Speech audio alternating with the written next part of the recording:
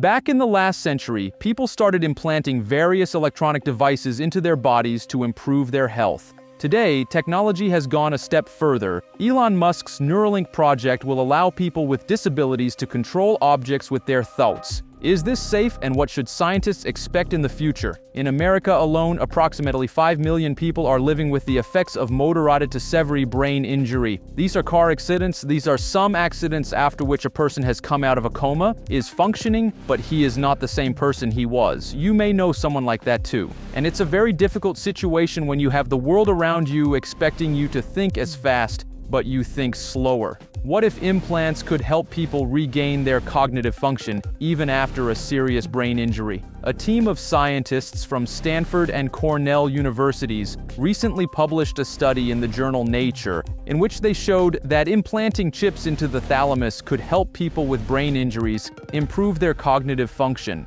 The study involved 6 people with brain injuries who had difficulties with attention, memory, and speed of information processing. The implants were implanted in the thalamus, an area of the brain that plays an important role in cognitive function. The results of the study were impressive. All participants in the experiment showed significant improvement in cognitive function. Specifically, they improved their attention, memory, and speed of information processing. One of the study participants, a 22-year-old woman, says that after her brain injury, she was unable to read books and tired quickly. After the chip was implanted, she was able to return to her studies and work. But let's not forget that such breakthroughs in bioelectronics are not limited to neural implants alone. Consider the history of pacemakers. It is the most common electronic device that is still implanted in the human body today. Since the first sample was developed in 1961, tens of millions of people continue to use it inside their bodies. Few people know that the technology of the first pacemakers was based on a dangerous radioactive power source, plutonium. It allowed the heart machine to work virtually forever. But scientists did not recommend using nuclear power for pacemakers because of the risks associated with radiation. In the late 1970s, cheap lithium batteries were used in the life-saving gadget, so there was no need for radioisotopes.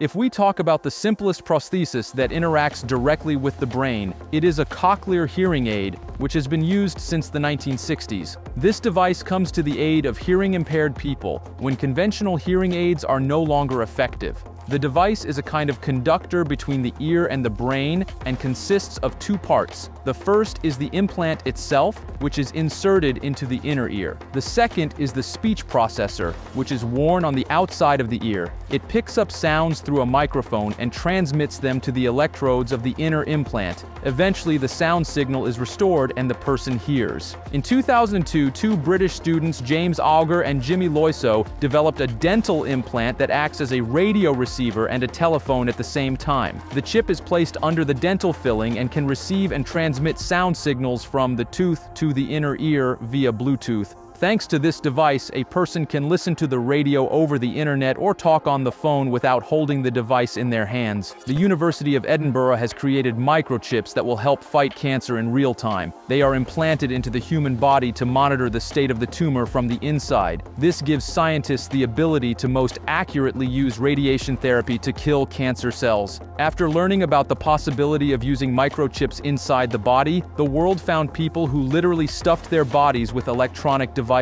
For example, in 2014, Dutchman Martijn Wismayer also decided to implant an RFID chip under his skin. Since he worked as a marketing manager for Bitcoin ATM manufacturer General Bytes, he linked the chip to his activities. So, his chip stores his Bitcoin keys and business card. Handy for not forgetting important information and quickly sharing contact information with people. He also reportedly programmed the chip to wake him up daily with a... Another person trying to make his life easier with chips is Debian operating system developer Jonathan Oxer. One day, using a veterinary tool, he implanted an RFID chip under his skin. He needs it to open doors without keys. In general, the man loves electronics and has stuffed his entire Melbourne home with them. When the mailman puts a letter in his box, he gets a notification on his phone. And even the curtains in his house are equipped with motors that are triggered at the touch of a button. That, at least, was the case a few years ago. Currently, many scientists, from Elon Musk to specialists from MIT and the US Department of Defense, are researching brain implants. The main goal is to prevent brain cells from aging, increase the duration of a person's conscious activity, and,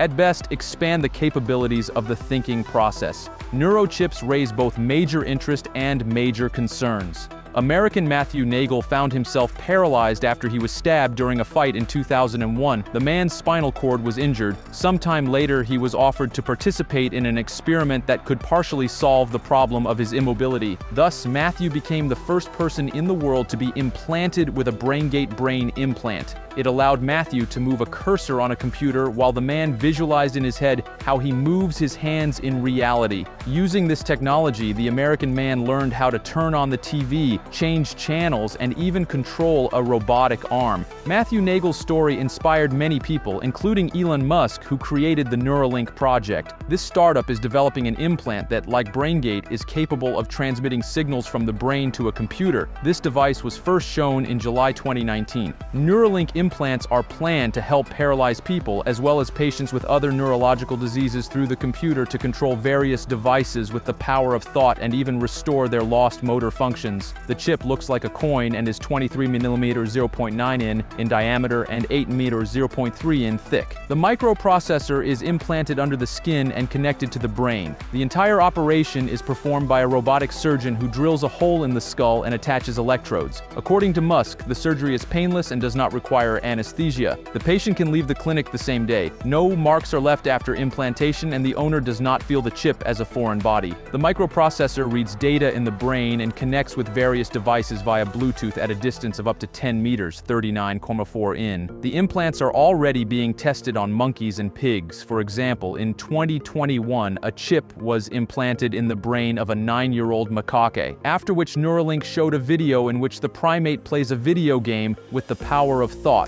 And in December 2022, Musk showed another video from the laboratory where the monkey asks for food by thought. The footage shows the animal moving the cursor over words on an on-screen keyboard and asking for fruit. Neuralink calls this technique telepathic typing. According to Musk's plan, in the future, Neuralink chips will be able to support the control of Tesla cars and even some computer games. In early December 2022, Elon Musk promised to implant chips into the brains of paralyzed people in 6 months. He noted that his company will act carefully. According to him, the necessary precautions have already been taken during previous similar studies when the chips were implanted in animals. The billionaire is in a hurry, as he is breathing down his back competitors. For example, the Australian startup Synchron last year has already received permission to start human trials, and in the USA they have developed implants embedded in the brain which will be able to restore a person's memory. This will be possible due to internal stimulation of neural connections in the brain. Some experts are skeptical about the possibilities promised by the project of Elon Musk. Anna Wexler, a professor of medical ethics and health policy at the University of Pennsylvania, asks a logical question: will scientists be able to collect information from our brains and use it at their discretion?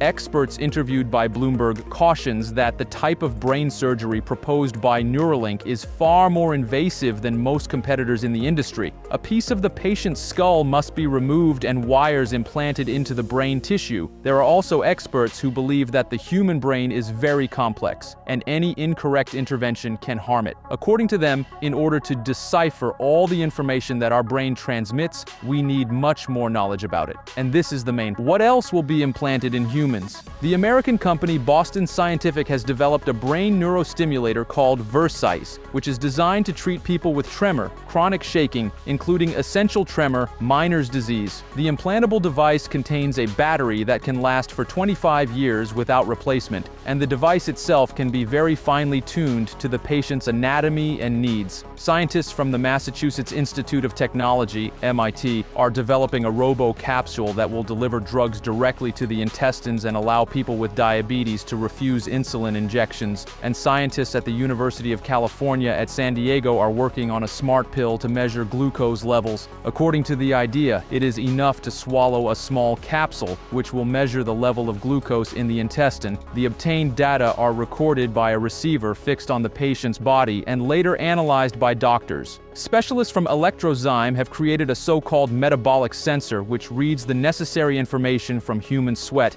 and allows athletes to assess their electrolyte balance, the degree of muscle tension, and physical performance. The specialty of the device is that it is made in the form of a temporary tattoo.